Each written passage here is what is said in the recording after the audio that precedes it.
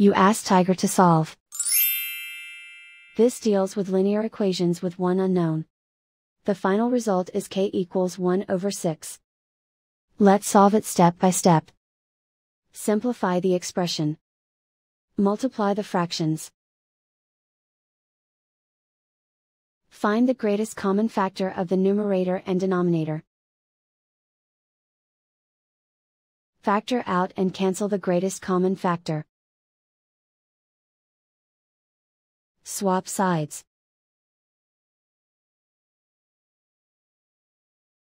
Group all constants on the right side of the equation.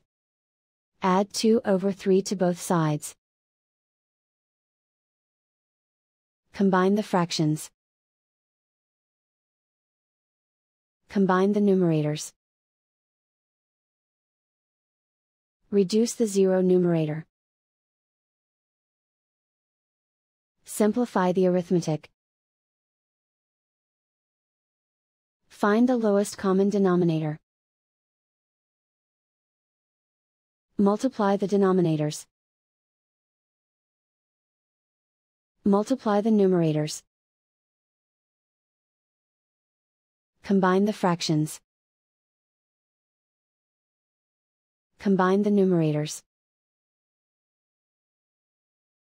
And so the final result is k equals 1 over 6.